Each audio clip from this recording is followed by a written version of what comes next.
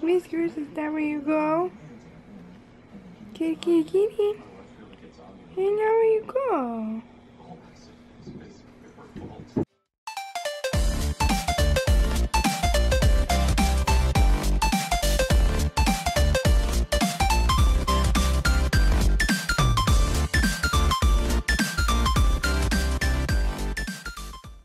Hi guys, it's Crystal, and today we are going to do my vacation nails. I went on vacation last week. This video is actually going to go up after my vacation, but that's okay. To start this look off, I went in with my Glisten and Glow base coat. I use this because I actually wore this design for the entire week. I wore this on my non-dominant hand, my left hand, and then my right hand I would change the color like every night. The polishes I wore on my right hand I used a peel off base coat for. And I just switched them up because it was fun. For my base color, I'm using Garnet from Damn Nail Polish. This is one of my all-time favorite pinks. It goes on very smooth and opaque in 2 coats, and I love it. That's why I chose it for the base for this. I wanted to have mermaid nails on one hand just because for some reason that's what I picked. I have no like special meaning or reasoning or anything for this design. I just really wanted mermaid nails. We went to the beach and I felt like having mermaid nails, but I didn't want the traditional blue, green mermaid nails. I wanted something, you know, a little wacky, a little more me. To protect my cuticles for this look, I used my Simply Peel from Bliss Kiss. I know my voice sounds a little terrible. I'm still a little coarse. Okay, after you spend a lot of time by the ocean and you've been giggling and laughing and shouting all week, you're just gone. You're done. But we had an awesome vacation, so I have no regrets. Just a terrible voice. For the stamping plate, I used the Twi-Star collaboration plate from Bundle Monster. This has a really extra large, gorgeous image for this. And I used my extra large clear stamper from Twinkle Tea, as well as my Vibin Stampin' Polish from Twinkle Tea. You can save 10% off all Twinkle Tea products with my code SERIOUSLY as well. You know, it's linked in the description box, as always. This image you can see is what I'm talking about, that is extra large and big. This stamping plate actually has a lot of images that are great for longer nails. And I had this same design on another plate, but it wasn't long enough for my nails at this time. To color in my spots I'm coloring in, I'm using Amethyst from Damn Nail Polish. This is this really gorgeous, perfect purple. And I'm just sticking it down on a white flashcard. And then using my crystal dotting tools from Twinkle Tea to pick it up and color in the spots. I thought about doing blue and purple and pink, but I tested that on a swatch stick and I didn't really like how the blue went with them. And then I tried 2 different shades of pink and 2 different shades of purple, and I didn't like how that looked. And then I tried pink and 2 different shades of purple, and I didn't like how that looked.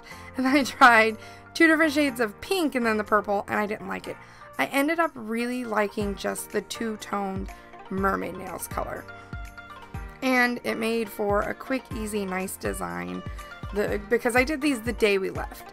So it was really easy, quick. I did my whole hand, and I'd say 45 minutes. Even with filming it, it was a lot quicker than most of my other designs.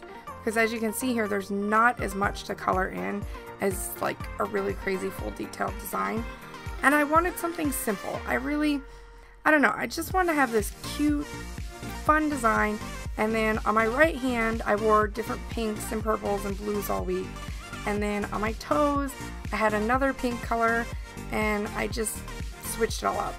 Actually, on my toes, I wore one of my favorite pinks from Painted Polish, and it's probably going to stay on there for months until it comes off on its own, because you know, you get a mani and it chips in a minute, you get a pedicure and that thing lasts forever. It's evil. Once I color in all my little scales, which I did randomly, I had no pattern to this, I flip it over and check it to make sure it's completely filled in, it's opaque, it's nice. And then I'm taking my Marvel Liquid Macro Top Coat, and I'm putting this on a makeup sponge. This is my usual method for reverse stamping. It's my go-to, and it's been the best thing ever for me. And then I'm just going to dab this on the top of the nail. I don't do a really thick layer, just enough to be nice and smooth. Unfortunately, I did too thick a layer, And when I went in to stamp on this one, it was still wet and I smeared it. So I ended up stripping this nail and completely redoing it because that was too far gone to save. But when I redid it, it was pretty. So I went in with my stainless steel cuticle pusher after I fixed that, and I cut off all the edges. I didn't film like pulling it off and fixing it or anything. I actually have a video I'm working on with how to fix all these kinds of things and a whole bunch of stamping tips and tricks. It's just taking longer than my other videos, so I'm not able to film it like all in one day, and I've been filming it in pieces. Once that's done, I peeled off my Simply Peel, and then I got my number 2 cleanup brush from Twinkle Tea and did my cleanup on the edges off camera because it was just too messy to do on camera. I then went back in with my Marvel Liquid Macro Top Coat, and I top coated this.